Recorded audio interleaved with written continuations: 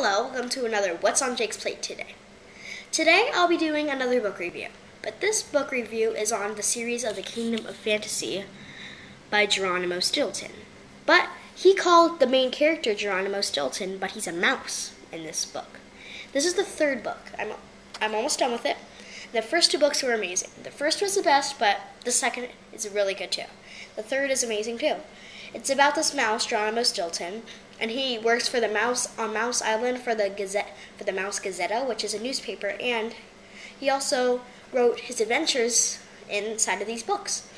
And it's action-packed. Like he meets a bunch of good people, he meets bad people. Like the main villain is Cackle, the Queen of the Witches.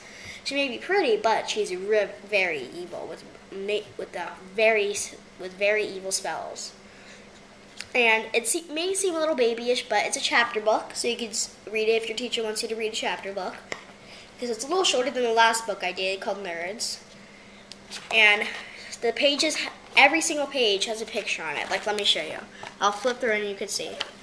Every single page has a picture on it. And some pages are just strictly pictures, like this one. Mm-hmm.